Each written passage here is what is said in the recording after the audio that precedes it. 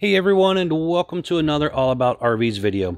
Today we're going to take a look at a brand new 2021 Forestriver XLR Boost 27 QBX Bunkhouse Toy Hauler trailer.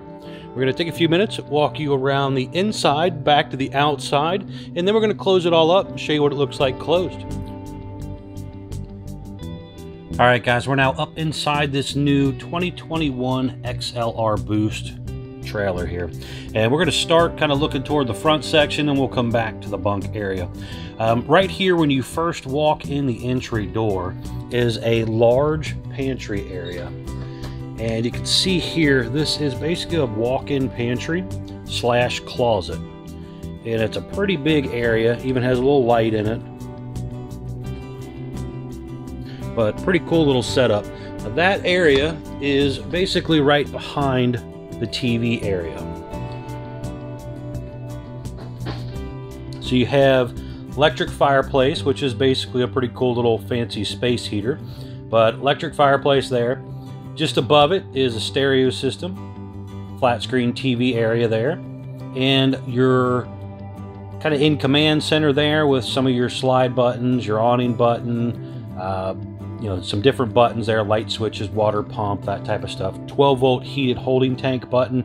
This one was ordered with that option. So some pretty cool stuff there. This has the more winter package on it with the 12-volt heat pads and stuff like that.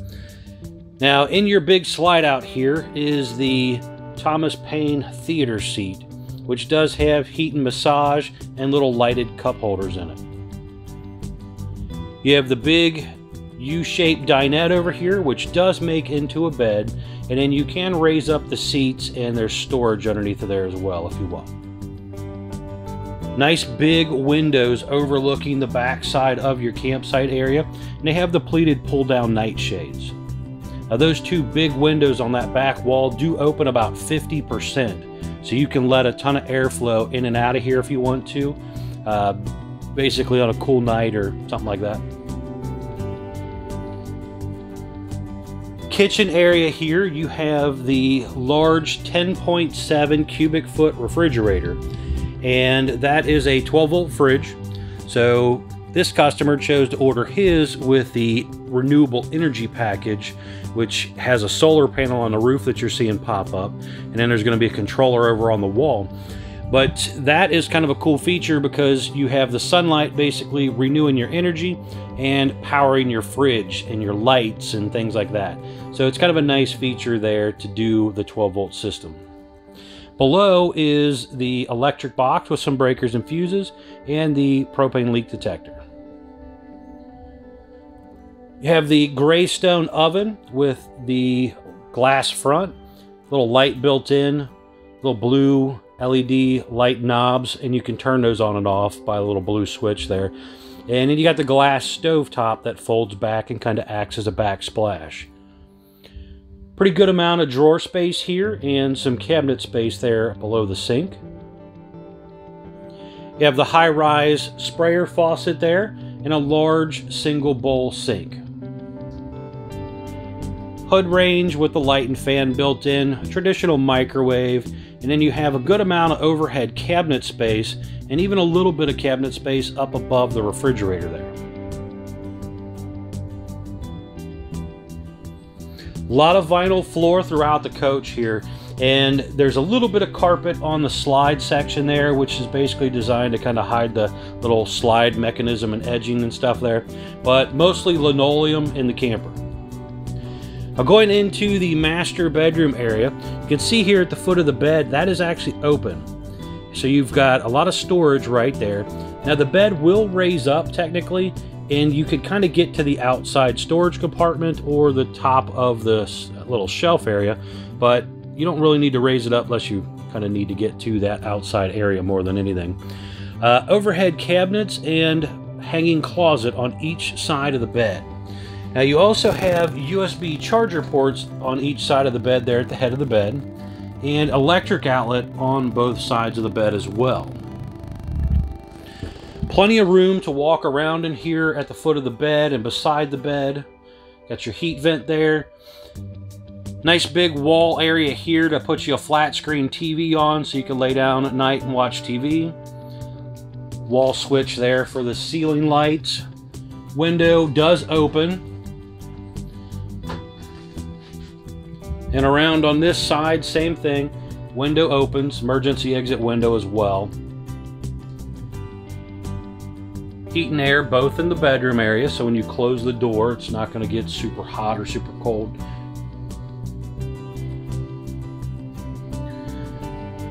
Beautiful looking unit, and the cool thing about this is it's a bunkhouse trailer floor plan basically, but the beds back there actually raise up. You can see them up there in the air, and you could pull in a motorcycle or some golf carts, small four-wheelers, things like that. So you've got some room to do that type of stuff with here, or even just the kids' bicycles and things. A lot of these kids want to bring stuff with them to go have fun, play around. You can cram all kinds of stuff underneath of there and take it with you. There's also a USB charger port there on the wall beside the couch, and I forgot to mention USB charger ports in those cup holders. Your air conditioning and furnace control is right here on the wall. Back here in this area is your bathroom, and you have a door that goes outside. Little sink area there, medicine cabinet area. Turbo exhaust fan up in the ceiling area there. Skylight above the shower. The shower's nice. It's got a glass enclosure. And then you have your toilet area. But there's room in this bathroom to actually get out of the shower and get dressed without having to kick people out of the camper. So it's kind of nice. It does have a little bit deeper bathroom area. Now, this was also ordered with the rubber floor option here, the diamond plate floor. We did this. You don't have to do this, but I have a lot of customers that want this, so when they are loading their toys, it's a little less slippery than just being linoleum. If you don't do that rubberized floor there, you end up with basically this linoleum going all the way to the back. So we just feel it's a little bit safer when you're loading things, especially if it's a little wet. Your tires are slippery. You're not just going to slide when you hit the brakes. Now over here is the controller for that renewable energy pack. And this basically just kind of tells you what's going on here with your volts and your stuff like that. And your bed lift up and down right here. There is USB charger ports there, along with 2 lights as well. Walk back here to the back, so you can walk right under your bunks. I'm roughly 5'9", and I walk right underneath of there, so not a big deal. You have a drop-down screen that will come down, kind of keep the bugs out. And there's TV hookups up here. And you can also see your pre-wire for backup camera and the little blue LED light there.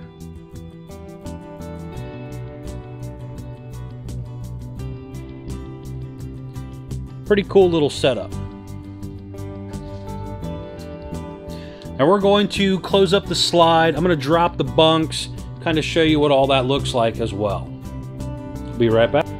All right, guys, we're now back on the outside of this new Forestriver XLR Boost. And we're going to start here in the front, walk around, and then we'll head back to closing up the inside. Up front here, 2 5/16 hitch ball to pull it with. Got your safety chains, heavy duty chains there, which does have a nice little latch there to hook them on for storage purposes. It's nice to see them start doing that. Power tongue jack with manual override and a built-in LED light for nighttime so you can see a little better. 2 20-pound propane tanks with the auto changeover regulator, and it does have the nicer hard bottle cover. Now behind the tanks is room for 2 batteries.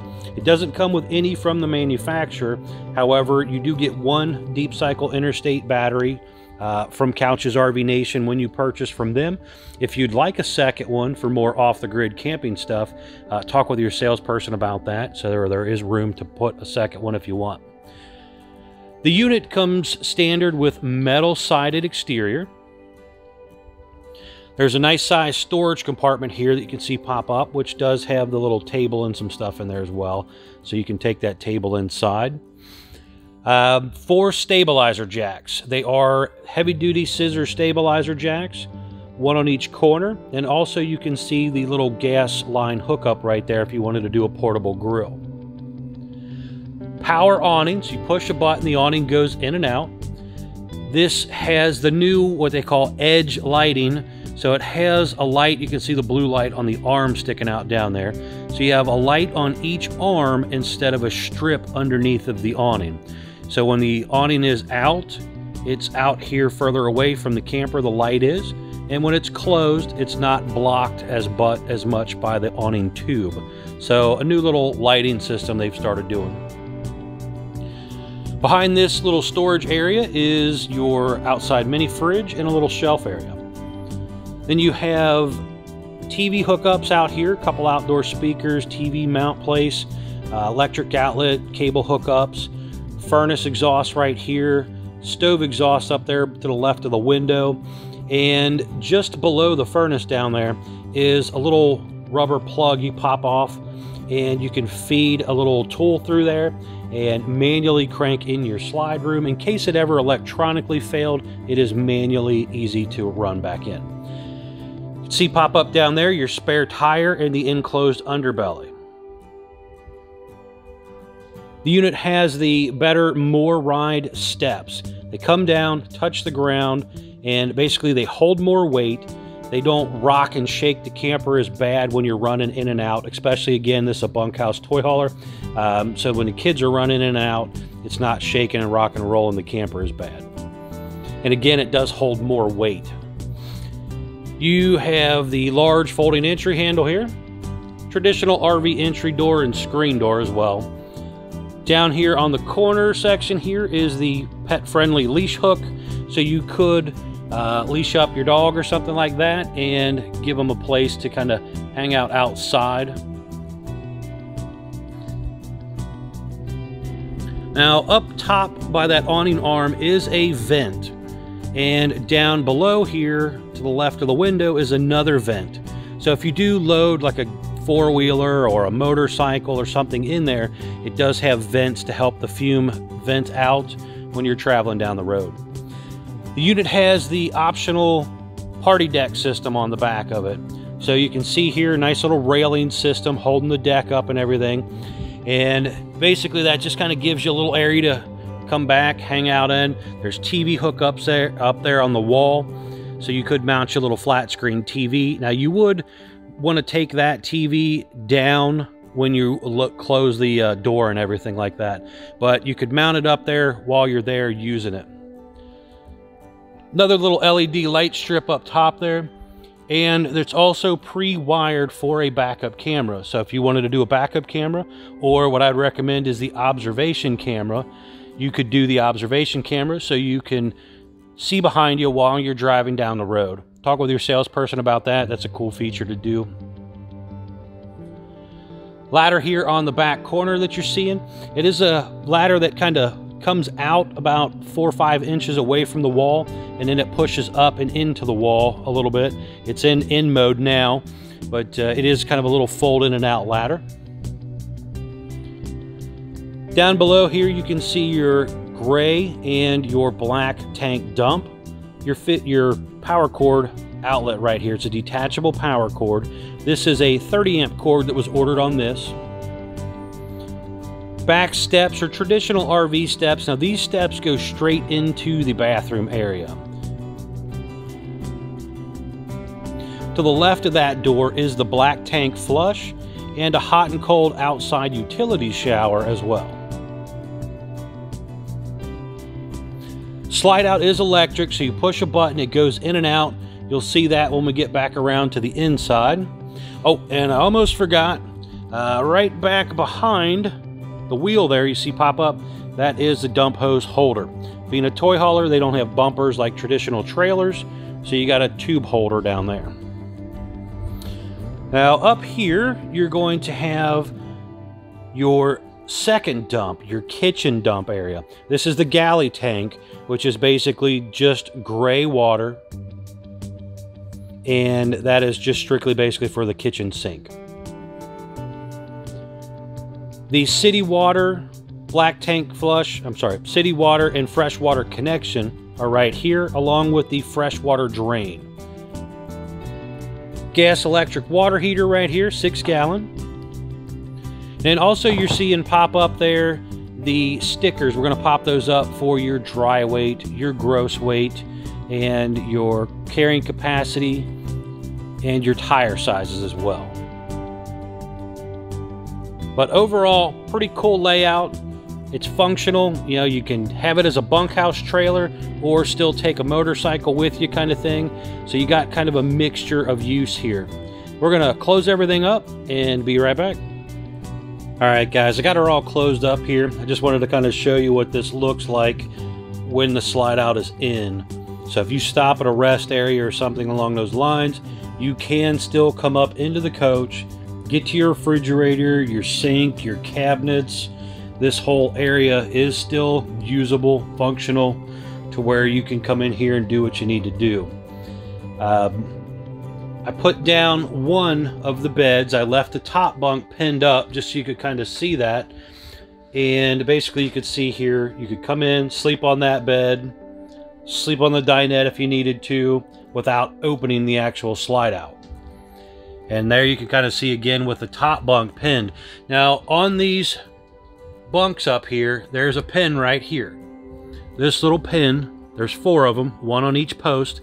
You pull that and that allows for the top bunk to move up and down. Now you don't want to pull it when the bottom bunk's down. You want to raise the bottom bunk up, because it's the way it works, and pull the pins and then lower everything down together. But that's kind of neat. If you don't need the top bunk, you can take it out. It's removable. Same thing with the bottom bunk if you wanted to remove the bottom bunk. So they are removable, but you can still use them, you know, as a bed if you want to leave them in place, raise them up and down kind of thing. Now you can also get to the bathroom. This is important when you're stopping at rest areas too. So you can also come in and get to your bathroom area without a problem, which you could obviously on this floor plan have done that anyway because it had a second door, but you know, you don't have to go outside if you are in here to get to it. Now when you go to open this up, basically you just kind of walk into the unit. Right here on the side is your button. You push this button out, so you got in and out. It's a little toggle switch, but here you can kind of see what it looks like on its way out. Pretty simple. Again, guys, don't forget to like, share, and subscribe if you're interested in keeping up with more of these RV videos. Also hit the notification button there so that it will notify you when the new videos are hitting for you.